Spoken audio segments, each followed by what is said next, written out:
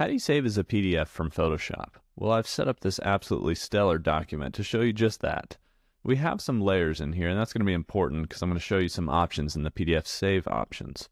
But if we go up to File, down to Save As, you can also do Save as Copy. Save As. Inside of the Save As menu, we're going to see Format. And we switch this to Photoshop PDF. Once we have that, we can name it.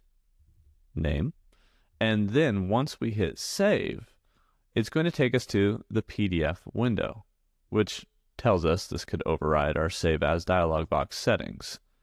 One of those settings would be to keep the layers in the document, and that same setting is here under Options. So this is kind of one of the more important things here. If you want to preserve the Photoshop editing capabilities, yes, you can keep layers within the PDF and open it back up. You have this check marked. That's going to substantially potentially increase the size of your PDF document. If you're trying to save just a flat PDF, you can uncheck this. Now you have some other settings here like compression of imagery, your output color conversion, security if you want to require a password. I've probably never done that, honestly, but I know that there's some instances where that makes sense. And then a summary of everything you've chosen here. Now, sometimes you want to change the preset. I like highest quality print, preferably.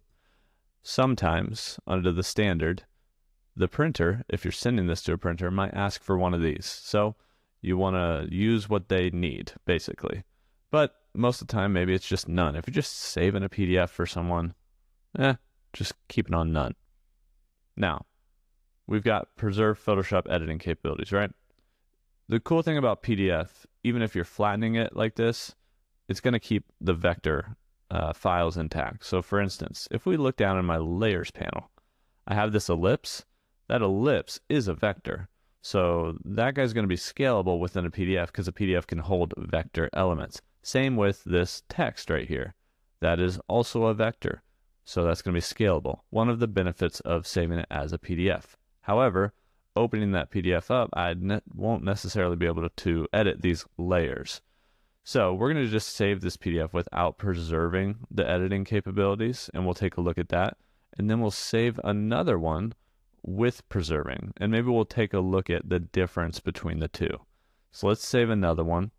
We'll call this name 2, and then we'll hit save. And we can hit OK. If you don't want to see this dialog box every time, just click on Don't Show Again. Now this one, we're going to preserve the editing capabilities. That's the only difference between these two PDFs. So we're going to save that PDF. And it might be incompatible with an earlier version of Photoshop.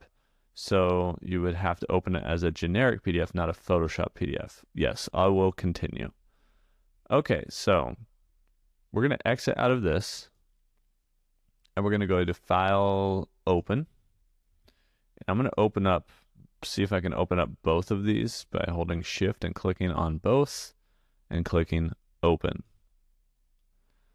Now it might ask us to import this PDF. When you're opening the PDF, just check through here. I think everything is okay. If you have multiple pages in a PDF, you would have to select all the pages you want to open.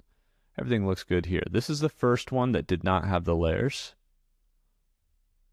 And then it opened the second one with the layers, and we didn't even have to decide how to import it.